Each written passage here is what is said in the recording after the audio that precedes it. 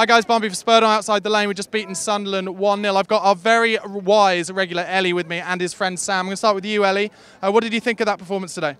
I thought in the first half we were great, but we just needed the goal to start thrashing them in 4-1 like we usually do. And I thought Son was absolutely tremendous. Really deserved a goal.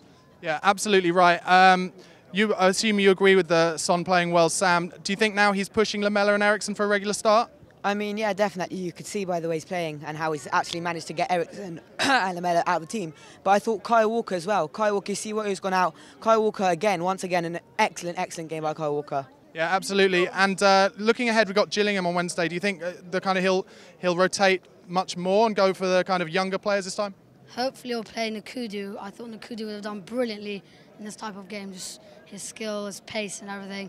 Start Janssen. A bit worrying about Kane going off at the end. Hopefully he'll be fit for Wednesday. Yeah, good point. I want to talk a bit about Harry Kane, Sam. A lot of people are saying he needs a rest. Obviously he got the winner today. He does a lot of hard work. Do you agree with the people who say he needs to be rested for games like this? I feel like he's vital in games like this. Yeah, definitely. But I think this is the perfect time. Let Gillingham, let Janssen come in, let him play, give him some time, let him get used to the club. Then he can start playing the games. Kane picked up an injury. We can't let that happen. Got to give him some rest. This is the time when we're winning 1-0 and we need some defence. Put on Janssen, put on any player that you need. Just take Kane off. Make sure he's rested and get him some. Make sure he's okay for the next games. Good man. And just finish with you, Ellie. Prediction for Gillingham Tuesday or Wednesday night?